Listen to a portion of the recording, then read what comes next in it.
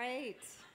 That was a delicious lunch and a delicious cheesecake, not to be rude to the rest of you, but it was delicious. So again, I am Robin DeRosa, and was speaking earlier this morning for folks who weren't here. I've had a great day so far. It's been a pleasure to be here.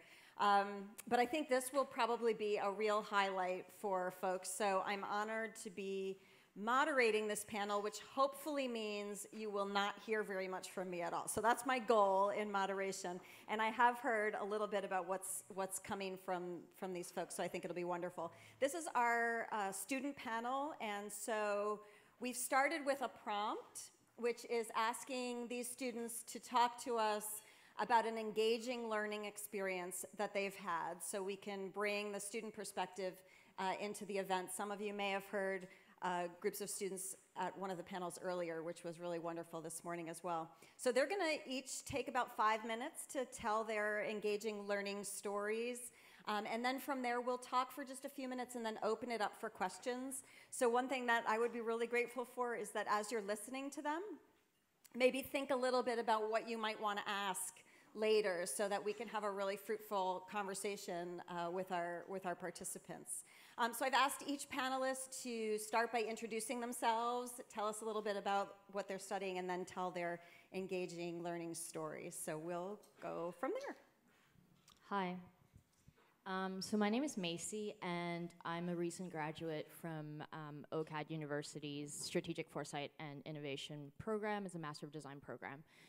And my journey to that, to design, is actually pretty convoluted. I was in fine arts before, and I was working in the museum sector, and then I decided to become a lawyer to help artists, and I became a lawyer, and then I wasn't feeling like I was very fulfilled in that role, and then I turned to design processes to look at social issues and how that could be applied in law and in any other field. So in terms of sharing moments of learning engagement, I've been in school for so many years, but I thought I might be able to share maybe 3 small instances of life learnings, kind of key nuggets of things that professors or mentors have shared with me that have been pretty instrumental to my very convoluted journey.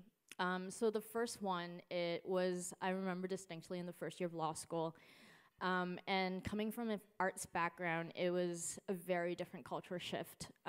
So I was coming from a very open environment to a more rigid, very competitive environment. And in first year, you're basically deers with headlights on, and you really don't know what to do, or you're just following the path, which is going the corporate route, getting that job on Bay Street. And I remember distinctly the first class in first year, a professor who have since become very close to me, said, the first thing she said was, don't forget to think about alternative careers.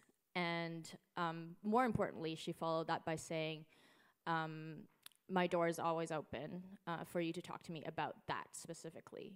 And that was very comforting to know that what I was feeling, and coming from a different background, it was normal not to be thinking about something outside of just one track. And so that really helped me to to kind of justify my own feelings and my own values, and thinking, okay, maybe the corporate route is not for me.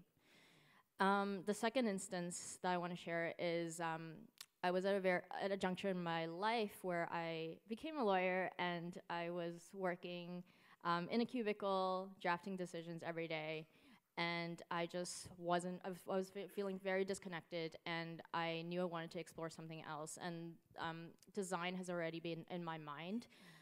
This was also a time in the federal government where innovation was just seeping into that system, and so I was very curious about that, and I decided to talk to several people who I know about potentially looking into design as a new direction that could amalgamate my past interests and experiences.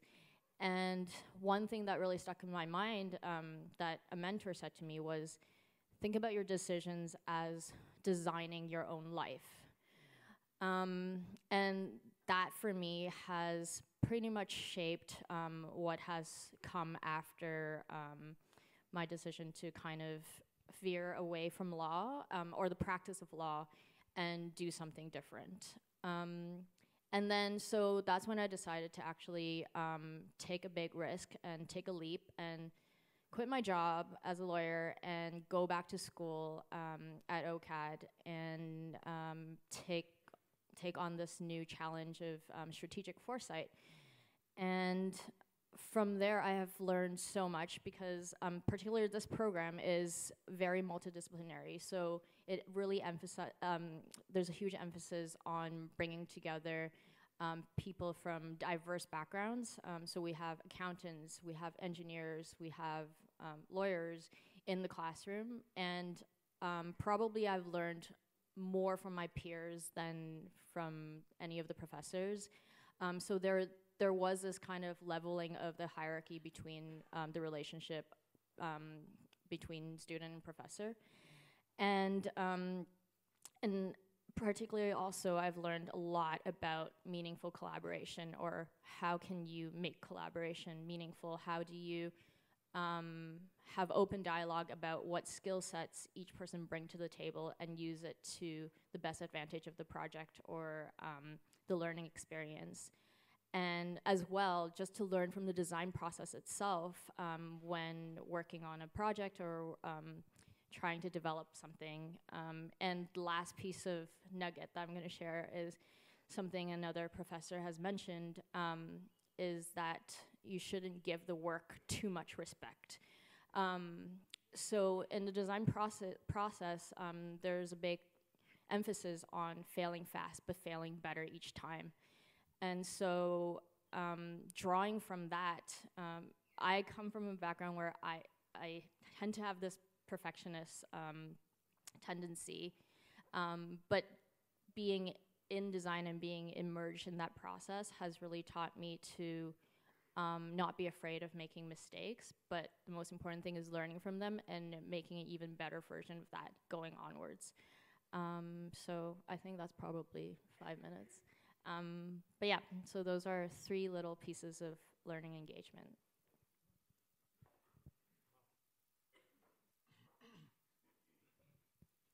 Hello, my name is Tumelo Mashabane. I came in 2 days ago from the Great White North, Thunder Bay. I'm from Lakehead University. I'm a grad student studying electrical and computer engineering. And what I'm really going to share today is not necessarily an engaging experience, but it was more of an eye-opening experience that I had and I'm still going through. And it all started last year when I started my studies. I took on a course that was outside of my faculty. It was in forestry. It's called Remote Sensing Systems, if anybody wants to know. So it deals a lot with analyzing terrestrial images that are shot we're using satellites from up in space. And the students have to use different tools to do their analysis, and there's a lot of information they should know, obviously. So I took that course, and I really liked it. It was challenging, but it was okay. Most of the students, we did well. And then came the winter, and I went back to do my engineering courses, but I liked it so much, and I enjoyed spending time with the professor who was given the course that I still kept in touch after. And we would meet from time to time and discuss different things. And I remember this, I think it was around maybe February or March, having a chat with him. He told me, you know, I got some feedback from another professor who teaches applied geomatics, which is similar to remote sensing. So the students have remote sensing, and with those concepts, they apply them to the other course. And he said to me, he said, I'm getting this feedback that, you know, the students don't seem prepared. And this brings a question to mind. He said, did I teach it well, or was there something wrong here? You know, I look at the results, and the students have passed. And I said, well, I don't know. I'm not a teacher, but sure. I let him vent and I listened. And during the summer, we spent some more time together, him doing his research and just sharing knowledge with me. And then he told me, he said, you know what, this fall, I want to do it differently. We're going to try to teach the students the same course in a different manner. And I said, okay, fine. And then he asked me to be his TA, and I said, I'll be happy to do that. So I helped him structure a new structure for the course. So the course takes 12 weeks. So we designed it in a way that in those 12 weeks, we would have 10 assignments. We would remove all midterms, all finals, so it's 10 assignments. 9 are the actual assignments, and 1 is a term project. And all these assignments were designed more at focusing on particular skills. So for a student to actually get a good grade on the assignment, that means the student has been able to apply those skills, not just learn them or just read in a book and then regurgitate it in a midterm, right? So it's still ongoing because it's still the fall, but this made me think a lot because teaching is something that has existed for hundreds and hundreds of years, and teaching methods keep changing with conferences like these and discussions and research groups. But then sometimes it's kind of special when you sit down and say, why are we teaching the students the way we're teaching them? Are they really just getting the grades, or are they getting the skills? And that's something that kind of stuck in my mind through this experience. And from time to time, we go and we sit down together looking at the assignments and seeing how the students are applying the knowledge. And it's really eye-opening in many different ways. One of the assignments we did together, which was one of my favorites, was of the Fort McMurray fire that took place in Alberta a couple of years ago. And one of the biggest problems that they had there at the time of the fire is there was so much smoke, they couldn't go out and help people. So a skill that we were trying to work on in this lab for the students was, are students able to maybe filter out objects that can help people, probably like the responders, get to where the survivors are? And this is a skill that is not just good to know, but it can be applied in real life. And obviously for applied geomatics. So we hope the students that go into the winter that have had this different way of learning would probably be better prepared for not just the course, but also for real life applications. That's my piece.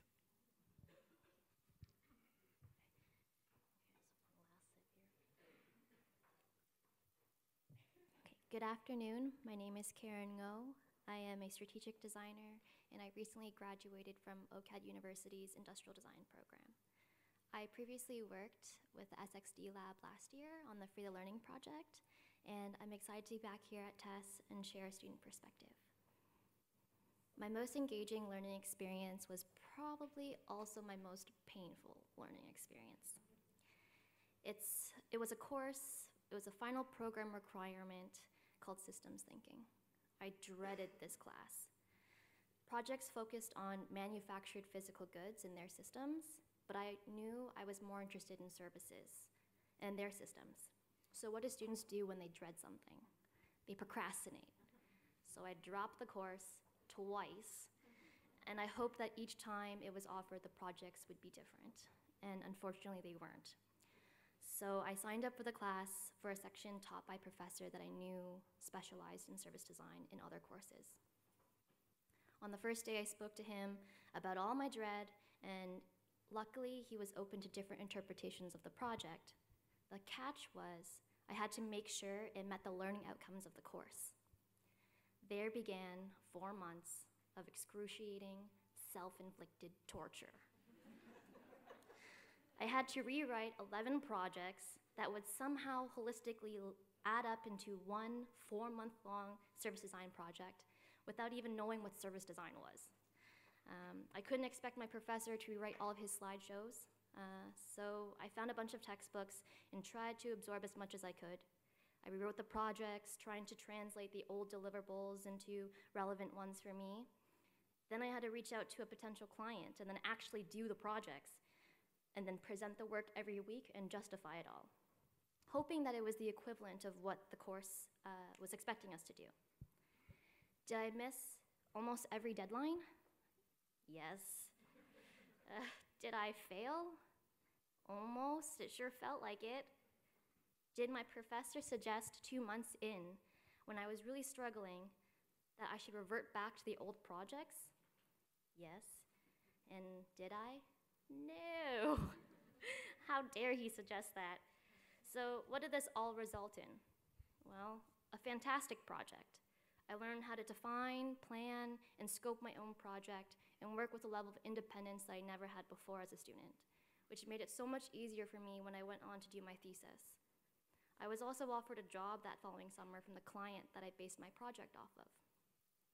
The course now also uses my project as an example or template for students to use it if they want to pursue a service design approach. So what made this experience different? Well, a lot of things. Some being that I was given a choice and I was making decisions for myself. I was taking a chance and co-creating the curriculum, and I felt like I had a responsibility to prove that it could actually happen. Knowing that the project was more relevant to my future career goals helped pull me through. And I get it.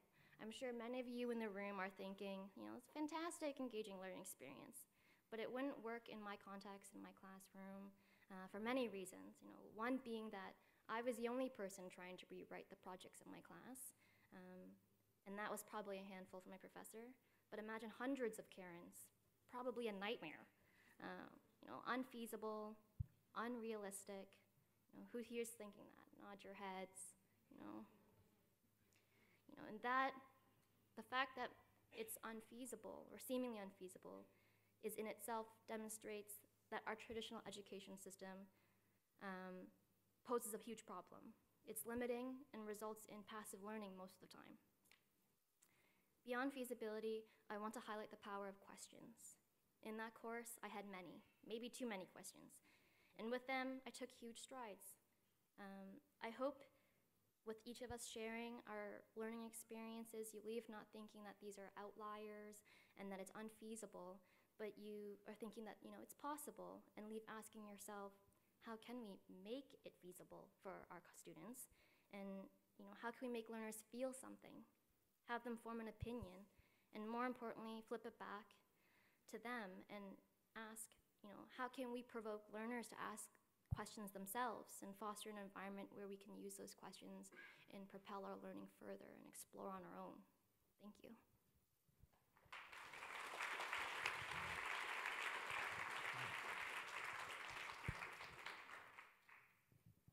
I'm like pretty emotional right now because that was amazing.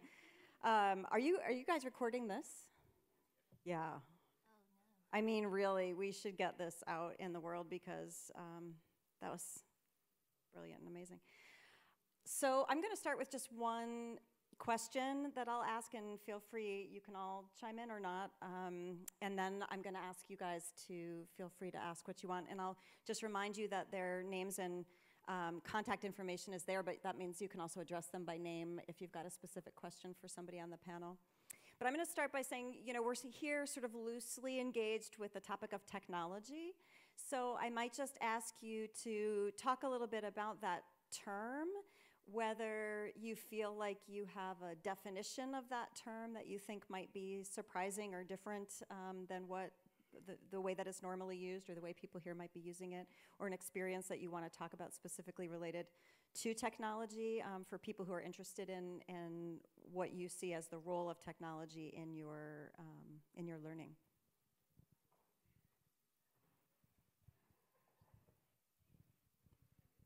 Is it on? Oh, yeah. Technology, it can be seen in multiple ways. For example, the story that I just shared with everybody, we see technology in the electronic way, using the tools that we use, but also we can look at technology as strategies that we use, different implementations of it. As the world changes, there are things that are being taught today that weren't taught 50 years ago. And one way of advancing using the word technology is having new strategies to teach. That is technology, and it's in a different way, just wearing a different, I don't know, suit, right? That's how I see it. Yeah, in line with that too, I also think it's important to think of technology just outside of the digital realm. And for me, technology is really just a tool, and it can be a process. So, for example, I think the design process can be treated as a form of technology. So yeah, I see it as an aid, a support, a tool to achieve some sort of goal. I think technology in education, it'd probably be better just to call it tools. I think technology, there's an implied understanding that it's digital and electronic, and then there's a huge focus on emerging technology, then trying to fit it within the context of a classroom, instead of thinking about the classroom and the learning experience and what tools we could use and create to suit the learning experience in itself. But in general, I think there is a lot of technology out there right now that we can really look forward to in terms of AI. Imagine Siri and Alexa not being that, but like teach, like, hey, teach, and like you're debating and arguing, and I don't know, that's a new form of assessment or something, right? I don't know, that's exciting for me. Or the fact that it could just provide more engagement among students and bring the world a little closer with the use of the internet. I think it's really exciting.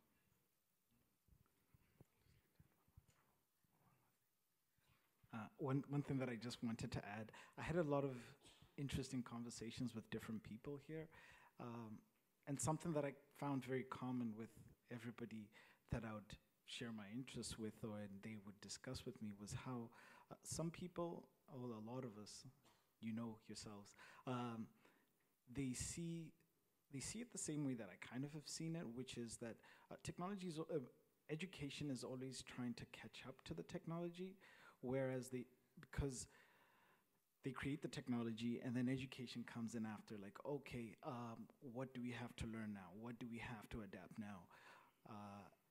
And it would be an amazing way to look at it if education was creating its own tools, its own technology, and not look at technology as this commercial thing, but more of something that is a tool that is available for everybody, and we just have to find a way to implement it in our realm and not just wait for somebody to make something and then catch up.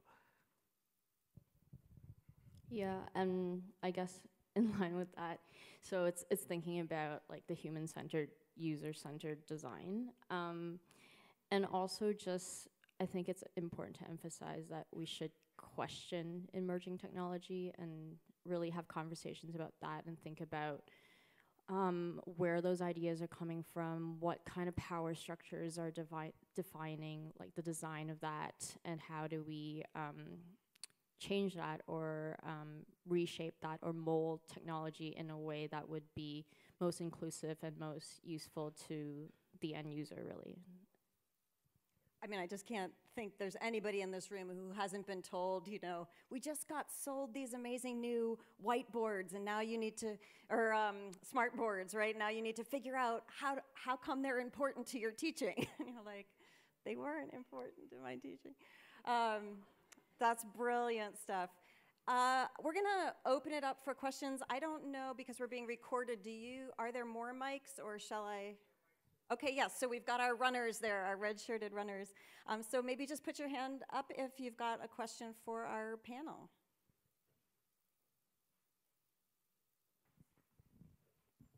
Hello, thank you for joining us. You've added so much to this conference. Thank you. So I teach online, I teach face-to-face, and sometimes I teach practically face-to-face, except there's a big screen in front of the face of the student that I'm teaching in the form of a desktop computer. My question is, how important is a physical face-to-face relationship with your fellow classmates or your instructor to you, and can you explain?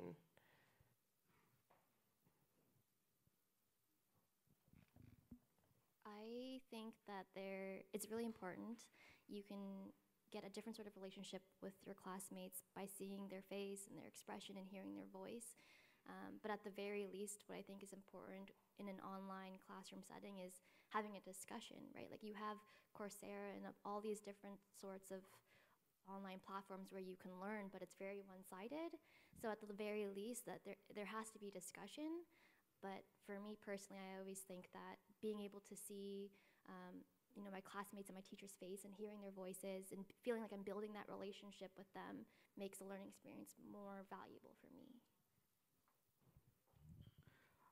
I actually had my first online course this year, and it was very difficult for me to navigate initially.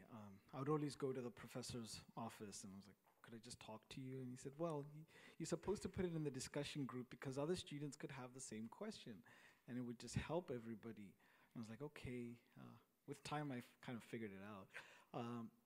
But the face-to-face is good, but it's not essential.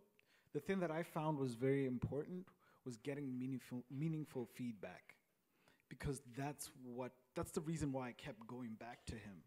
He would tell me, or he would put the grade that, I don't know, I got an 80% or 70%, and he'll write a line there of why.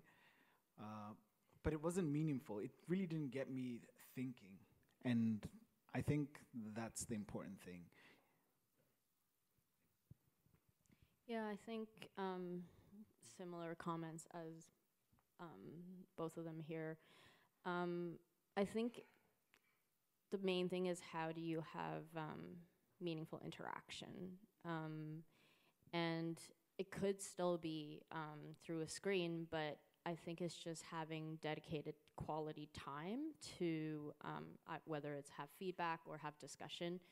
And it goes on also in terms of collaboration too. I think a lot of us now do a lot of remote work, but it just really depends on the nature of what it is. So maybe there could be dedicated time set aside where students get together to work on something in person.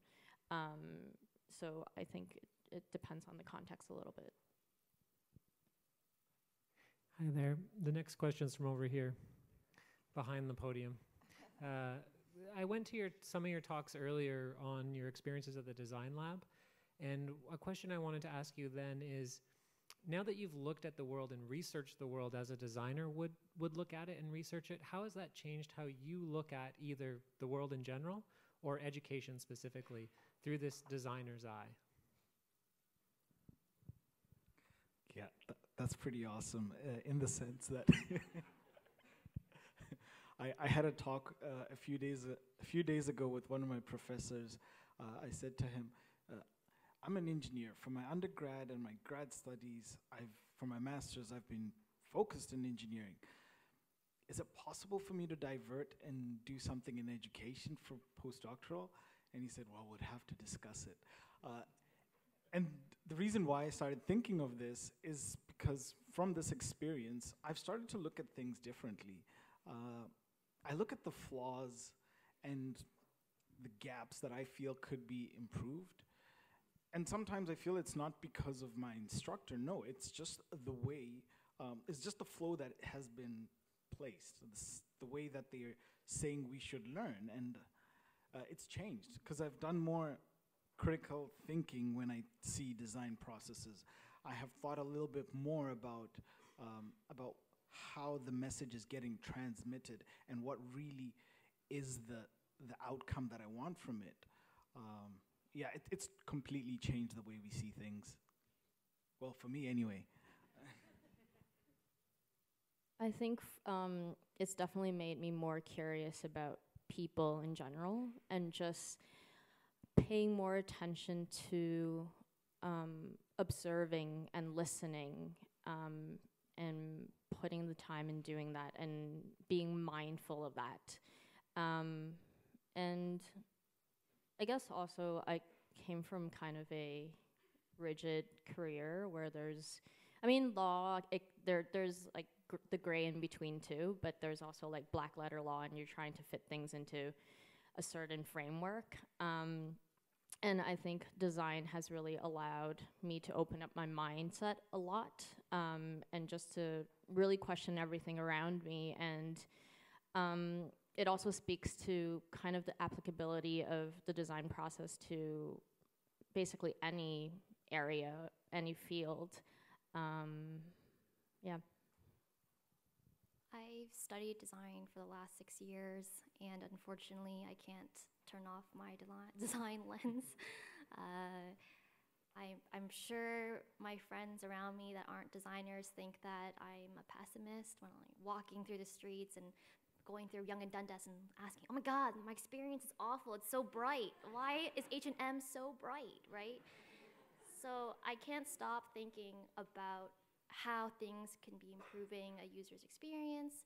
And when it comes to education and technology, it's frustrating for me because I'm thinking, okay, is it feasible? You know, is this a business opportunity here? Like, is there a desire here? Okay, there is, it is, it makes sense. Like, why aren't we doing it? Like, it just makes sense. Why isn't it happening? And then I'm like, I'm here, sitting here, and I'm like, okay, now what do I do? So I guess that's how I feel, and yeah. We definitely have time for one more question. We'd be happy to hear.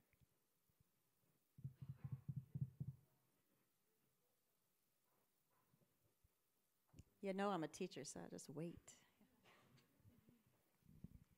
Thank you for the presentation, which is very educational to me. So I just get the very interesting discussion from a Chinese conference in China, which is talking about the education, the future of education. And this is a very interesting concept. It's talking about when the fragmented learning age is coming, they're thinking of fragmented teaching. So the idea is about a teacher, they don't need to know everything about one specific subject. For example, like a math teacher, you don't have to know everything about math. Just know a certain kind of period of math, and you get really deep into it. And you just teach your student this specific period. Another period, they will have other teachers to teach that. Which makes me think of teacher's role in the technology age. So what do you think of a teacher's role in this, like this time we were talking about so many technologies and how they influence teaching? Thank you.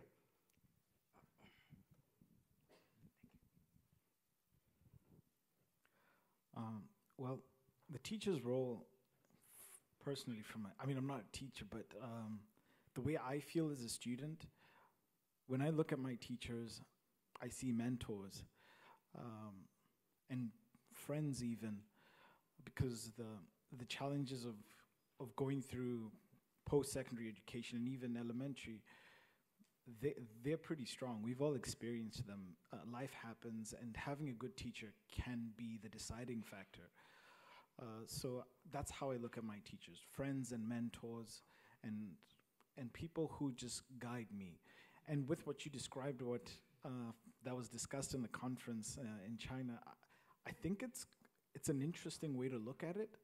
But personally, I think I would struggle because it would be difficult to build that bond with a teacher, because I only see them once in I don't know how long.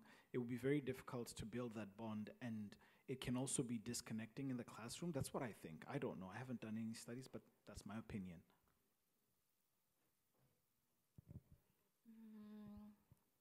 I think that there's a lot to learn from everybody. Teachers definitely hold a wealth of knowledge in a particular area. And it's interesting that you mentioned this sort of fragmentation of learning and teaching, because during my thesis project, I sort of looked at technology and education, and I think it's interesting that, you know, you can see the concept of blockchain combining with like open education and badging, and potentially lead to a more decentralized and distributed education where you're not going to one school and learning one thing, and you know, if you decide that you don't like that or need to leave the school, you've dropped out or failed. You're just fragmenting your education and going somewhere else to learn, and you're learning your whole life, not just for 4 years. And in that, I think at the same time, everybody, teachers, everybody that has experience, can use technology to share their knowledge online and really accelerate everybody's learning. I think also with this dissemination of information and how we absorb information these days, a really important part is to focus on not necessarily the expert content, but the soft skills that you learn from your educational experience. And part of it is, you know, having a teacher as a mentor, having a teacher as a friend, and in that relationship, you learn things about how to self-advocate. You learn about what's important to you. You learn more about your own values. And so I think if this model, if it's able to retain that relational experience, then it could work very well, because then you would have very targeted expert content knowledge people who can, you know, can focus on what they know to teach, but the important thing is, can they maintain that relational benefit also? Well, I hope you'll just join me in thanking these students for an absolutely illuminating panel.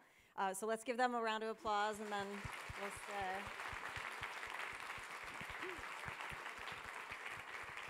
But before you go anywhere, I know there's a few other things that we're going to take care of right now, so...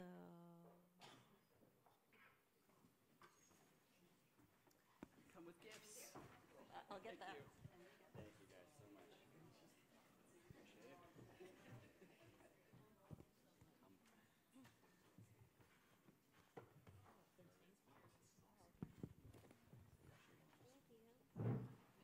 Let's get one more round of applause for these students. Exceptional.